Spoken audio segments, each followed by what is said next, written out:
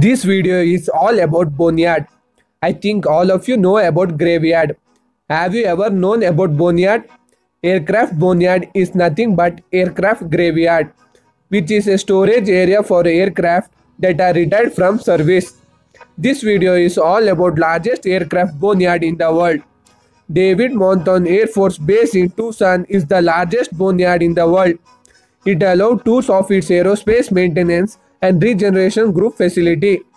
Boneyard facilities are generally located in desert since the dry condition reduces corrosion and hard ground does not need to be paved.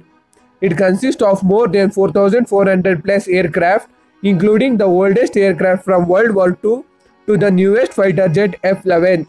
It is arranged over approximately 2,600 acres.